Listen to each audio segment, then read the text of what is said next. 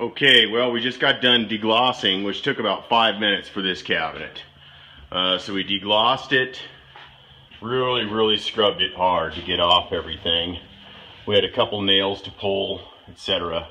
So it took about 5 minutes for a small cab, about 10 minutes for a big one. And then it took another about 5 minutes to wipe it down, 3 to 5 minutes to wipe it down with a wet rag, and then with a dry rag, just to confirm you have everything off. And then they're all cleaned up. Now these cabinets, as you can see, are pretty clean, right?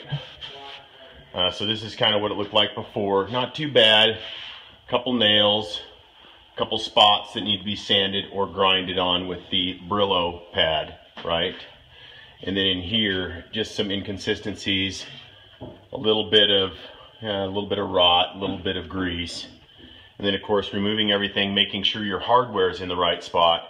So give it 5 to 10 minutes for this size cabinet.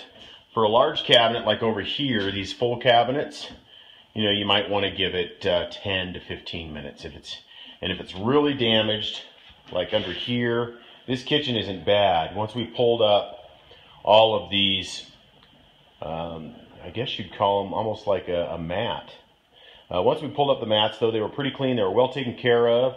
But give it 5 to 10 minutes per cabinet for the degloss. Make sure you really sand them and grind them down, clean them up, and then of course wipe them down. Make sure you get all that deglossing agent off there with a wet rag, and then finally with a dry rag, and then inspect. We'll see you on the next one.